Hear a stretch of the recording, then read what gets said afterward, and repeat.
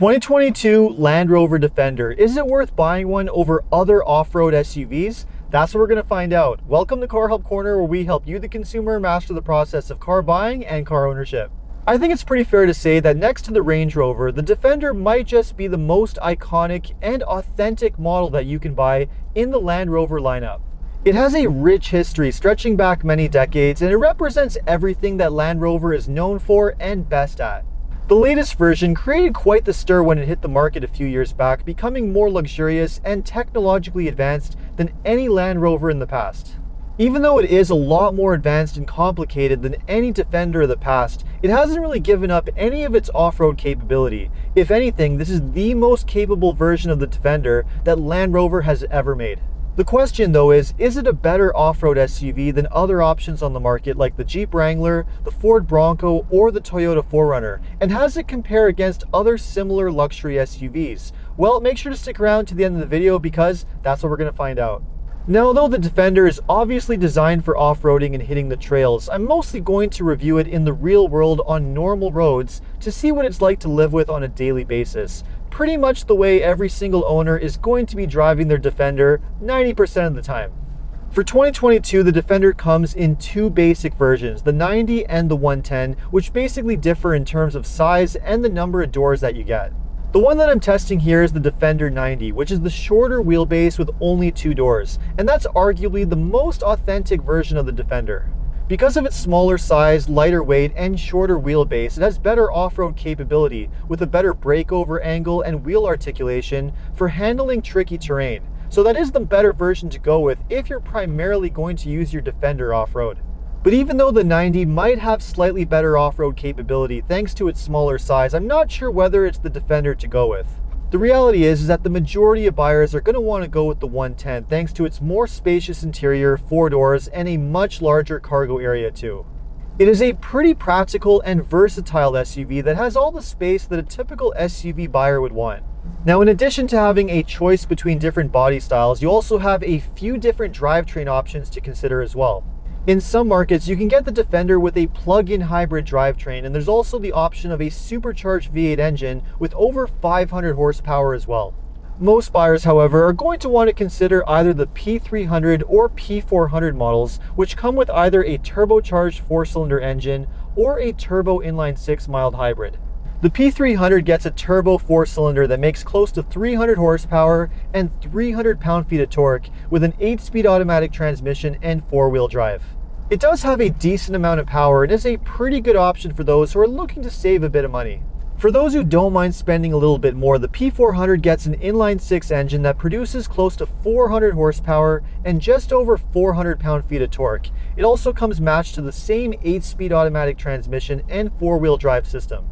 Now, this is a pretty interesting engine. It uses a combination of a turbocharger and an electric supercharger mild hybrid setup, which sounds pretty complicated, but it actually produces a really good amount of power. The fuel economy, on the other hand, is not the greatest. Whichever engine you go with, you're realistically only going to be able to achieve between 18 and 23 miles per gallon, or around 10 to 15 liters per 100 kilometers. Aside from the disappointing fuel economy though, the Defender is a surprisingly nice SUV to drive around the city. Unlike the previous generation Defenders, which were body-on-frame with live axles, Land Rover made the very controversial decision to move the new Defender onto a full unibody construction with 4-wheel independent suspension. Although some Defender enthusiasts might take issue with the technological advancements, I think there's no question that the changes that were made were the right decision for the majority of buyers who are just looking for a more comfortable SUV to drive on a daily basis. And that is exactly what the Defender is. This is a very comfortable and easy SUV to drive on a daily basis.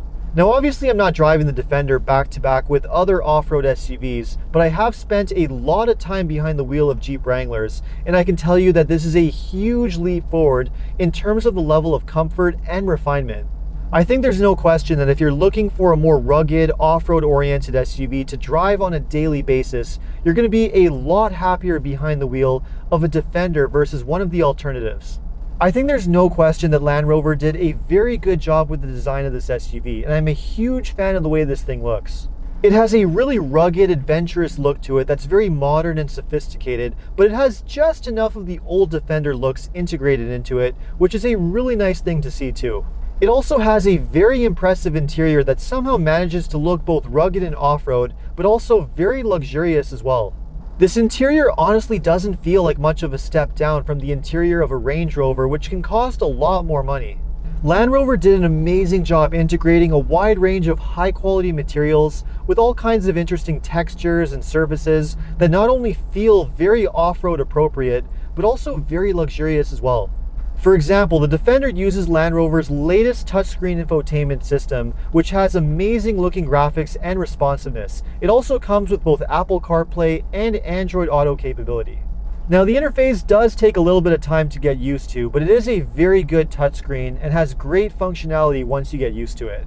I also really like that Land Rover has resisted the urge to go with the more complicated dual screen infotainment system setup that you find in the Range Rover models. Instead, the Defender gets simple buttons and dials for most of your climate controls and off-road controls, which gives you the illusion of simplicity, but it has a lot of features baked into it. The model that I'm testing here, for example, has electronically height-adjustable air suspension, a digital gauge cluster that's fully reconfigurable, and a rear-view mirror that doubles as a digital backup camera. Now, listening to all of this advanced technology might be getting you wondering how durable and long-lasting is the Defender realistically going to be?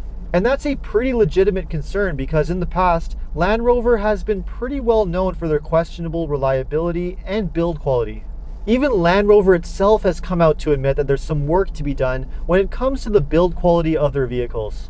So naturally, that brings us to how well does the Defender stack up against other similar off-road SUVs and luxury SUVs as well.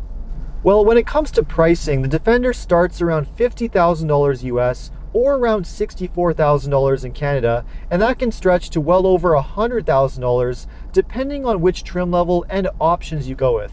That means that if you were to go with, say, a mid-level Defender for around $70,000 to $80,000, you're realistically going to be spending anywhere from $15,000 to $20,000 more when compared to a top-level Toyota 4Runner, Jeep Wrangler, or Ford Bronco. Now that's a pretty reasonable price premium to pay because, like I said, the Defender is definitely a more comfortable and luxurious SUV, so in many ways you are getting a lot more for your money. But even though the Defender does in many ways justify its higher price tag, it might not end up being the best value. Because Land Rovers don't have a great reputation for long-term reliability, they tend to drop in value much faster than other off-roaders like the Wrangler or 4Runner, which have some of the best resale values on the used car market.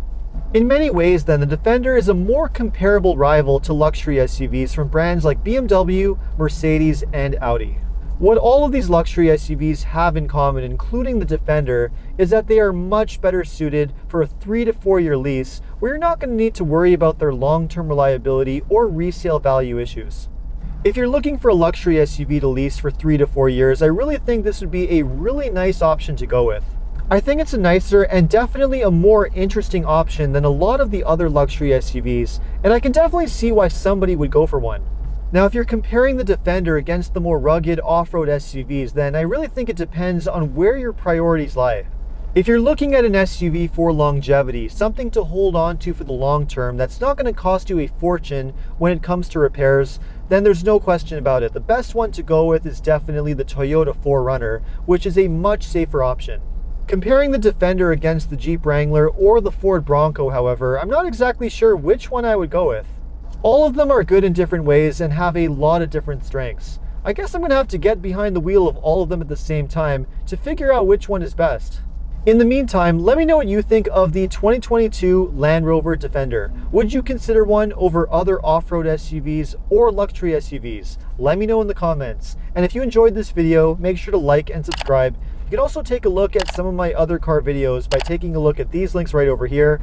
Make sure to follow me on TikTok and Instagram. And if you need any additional car buying advice, recommendations, or help with getting a great deal on your next new car purchase, make sure to check out carhelpcanada.com. Thanks so much for watching and see you next time.